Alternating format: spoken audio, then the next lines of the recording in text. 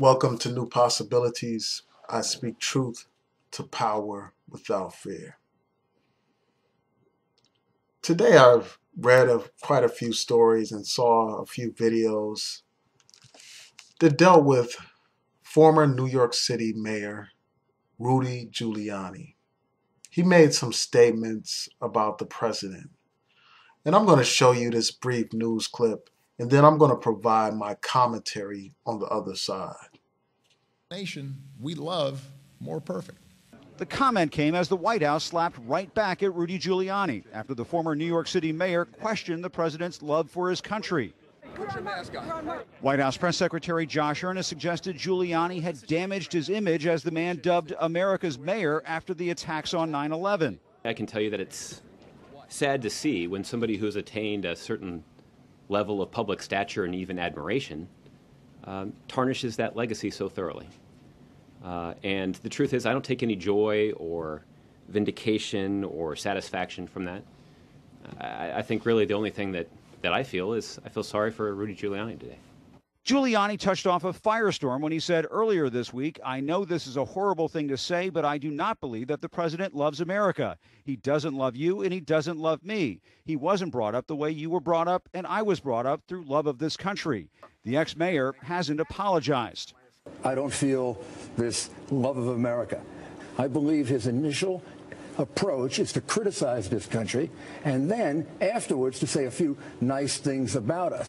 Giuliani defended the remark to CNN, saying it has nothing to do with race, adding the president was brought up, by the way, by a white mother and white grandparents. The kind of attack the president has heard before. This is not a man who sees America as you and I see America. Mr. Obama answered the charge repeatedly back in 2008. Let me be clear. I will let no one question my love of this country. See, Obama has faced more criticism and more scrutiny than any other president in my lifetime. His loyalty to this country is questioned over and over again. When he first ran for president, they questioned his loyalty. They questioned his love for America. In fact, they even questioned whether or not the brother is even an American. It got so bad that even after he was elected president, they demanded to see his birth certificate. They basically told him to show them his papers. And here he is, the most powerful politician in America. And he had to end up showing these people his papers. And they continue to question whether or not he is actually an American. And they've taken this whole birtherism to another level. Since they have run out of using that talking point about the birth certificate, now they question his love for this country. This man is constantly professing his love for this country. He is constantly talking about the greatness of this country. He is constantly talking about how only in America could his election be possible. He's constantly talking about the great aspects of this country, but that is not good enough for these people. He's constantly trying to display his patriotism, and they don't accept it. They don't accept him. They don't like him. They despise him. He's gone out of his way. Today he had all these flags out to prove his patriotism to these people. They're making the president tap dance, basically, to show his love for this country. But it's not good enough. It's not good enough because of the color of his skin. That's what it boils down to. That's why they question his patriotism. That's why they question his love for this country and his love for the people, because of the color of his skin.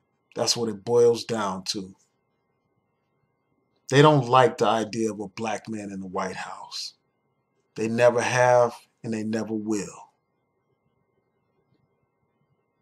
When I reflect on his presidency, I'm reminded of the movie Birth of a Nation. In that movie, they depicted African Americans as savages. That movie was rooted in paranoia, hysteria, people afraid of the possibility of African Americans obtaining political power. In that film, they show African Americans in Congress acting like fools.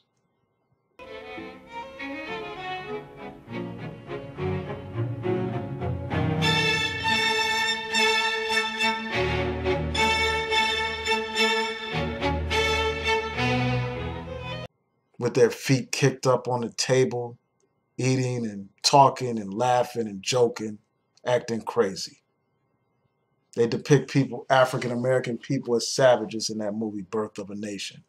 Sex-crazed savages, drooling at the mouth, foaming at the mouth over white women. And that is the image that they have today. So when they see that black man in the White House, that's the image that they have in mind. They see somebody that they think that he can't govern just by the color of his skin. They hate to see that black man in a position of authority and power. They hate it. They hate when that black man tells them the truth about this country. See, they're used to white faces in high places, and they can't stand to see this brother in that White House. They're used to seeing white people in that White House. They're used to seeing people in power who glorify and romanticize American life and the history of this country. They're used to people who gloss over America's ugliness and pretend that everything has always been wonderful and will continue to be wonderful in America. They ignore the history of racism in this country. They ignore the history of slavery and Jim Crow in this country. And they hate when this president exposes that history and doesn't gloss over it, but acknowledges it. They view truth and honesty as hatred. A true friend will let you know when you're wrong. A true friend will tell you about your errors. And that's what President Obama does when he talks about the mistakes that this country has made. When he talks about the history of this country. He's just speaking the truth. We can't pretend like slavery didn't exist. We can't pretend like Jim Crow didn't happen. We can't pretend like this is some post-racial society. When people speak the truth about America, we can't condemn them and say that they don't love this country. President Obama loves this country. What more must he do to satisfy these people? No other president has been subjected to this kind of treatment. No other president has been called a liar during the State of the Union address. No other president has had a governor wave her finger in his eye like he's a child. No other president has suffered this kind of indignity and disrespect. See, when they disrespect Obama, they disrespect all black people. That's what people don't seem to understand.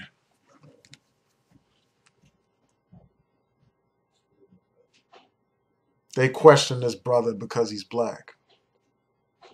That's what it boils down to.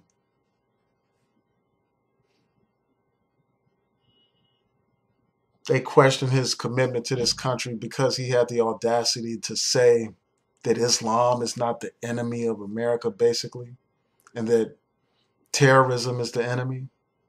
That's just a fact. That's the truth. And the only reason why they're attacking Obama over this issue is primarily because of his race, because he's an African American with a Muslim name. That's why they attack him. They assume that he's some kind of undercover Muslim or socialist or terrorist and all that kind of stuff. They have a sick paranoia, a sick kind of hysteria.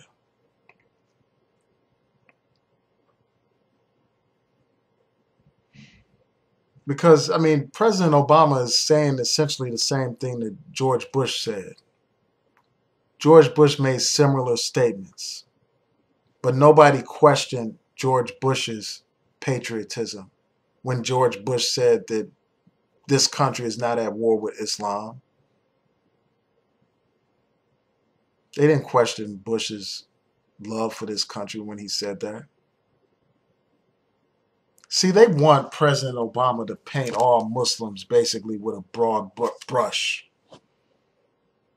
They want him to basically play into the hands of the terrorists.